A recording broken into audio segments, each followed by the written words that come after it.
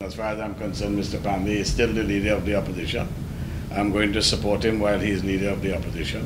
Couva South MP Kelvin Ramnath, speaking at a press conference on Wednesday morning at Rienzi Complex, he said there was no rush by MPs to have Basdeo Panday replaced as opposition leader by Kamla Prasad Bisesa, who won Sunday's internal election. There is no anxiety. I don't think there is any anxiety to appoint a new leader, but certainly Mrs. Prasad Bisesa might want to call a meeting of a parliamentary arm and have a full discussion. Former Vice Chairman of the party, St. Augustine MP Vasant Barrett, said the call for a Friday deadline to appoint Mrs. Prasad Bisesa as opposition leader is premature. Those who are calling for this to take place, for the change to take place, that it was Mrs. Bisesa herself who gleefully accepted the position of opposition leader, while Mr. Dukaran was political leader.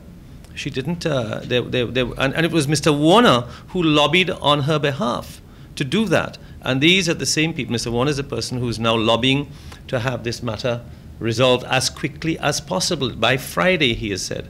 But Mr. Ramnath makes it clear that Mrs. Prasad Bisesa would be afforded all the respect due to the party's political leader. Mrs. Prasad Bisesa was elected by a substantial majority. She is my political leader.